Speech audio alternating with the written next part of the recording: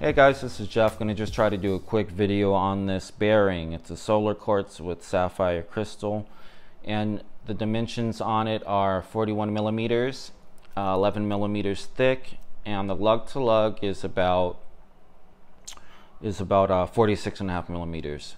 And this is the packaging that comes in. Pretty nice little packaging.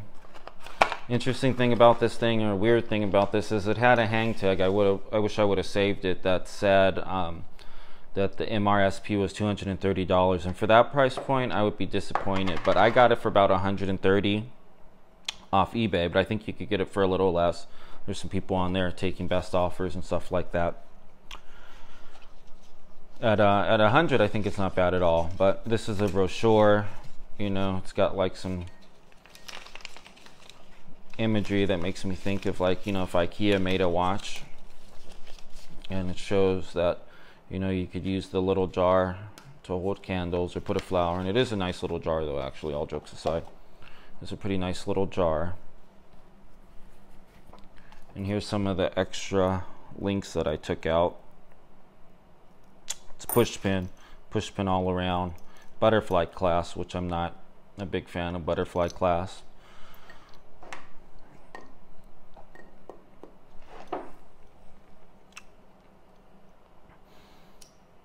But yeah, I'm not sure what kind of movement's in here. I'm not sure what kind, but you know, when I got this, the orange chronograph hand, it was off center. You know, it was to the left like one tick, and it was bothering me. So I went online and I figured out how to like realign it, you know, to get it to point at the 60 like it's supposed to. And it does it the same way a Seiko would, a Seiko quartz. I don't know if this is a Seiko quartz in here, a Seiko solar quartz, or just some kind of clone of it, but I was able to get it to line back up with the 60 the same way you would a Seiko, so I'm not sure.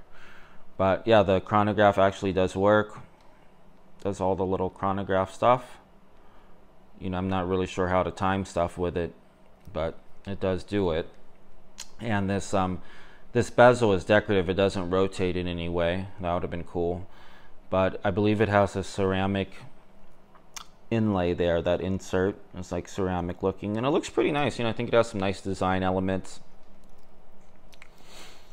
And you know, these buttons are okay. It would have been nice if they were a little bigger, but they're easy to push. This crown is not screwed down. It's kind of little and dinky. Would have been better with a nicer crown. Finishing on it's okay for the most part.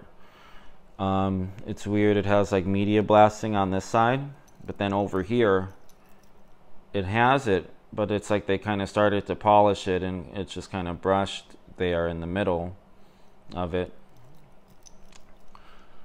It says that the water resistance is 5 ATM. What is that, 5 atmosphere? So not a ton of water resistance. And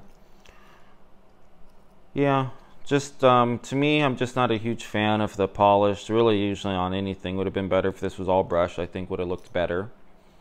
And yeah, just to me, the bracelet and the crown are kind of the weak points of this watch, but it's really not a bad looking watch. I like some of the design elements and stuff. To me, this watch is a little dressier looking. You know, you could wear it with whatever you want, obviously, but I think, you know, if you just had like a t-shirt and shorts on, some sandals, you know, just something super casual, this watch is a little dressier to me. You know, just a t-shirt and shorts might be better with a diver watch or something a little low-key. This might be better for the office, something like that. I got a collared shirt on, you know. But yeah, it's really not a bad looking watch to me. It's really not bad looking at all.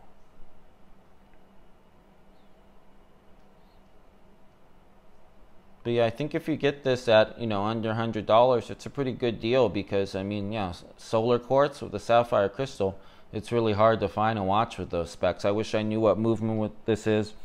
If anybody happens to know, you know, feel free to let me know. But yeah, it's really not a terrible looking watch. It comes in a black dial, and it also comes in a white dial. The white dial looks pretty cool.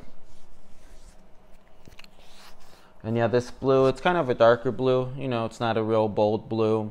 Pretty low key, but it's definitely blue. I think it would be noticeable that it's blue by someone standing next to you. In the sunlight it pops a little bit more. The color comes out a little more, but definitely closer to a navy blue.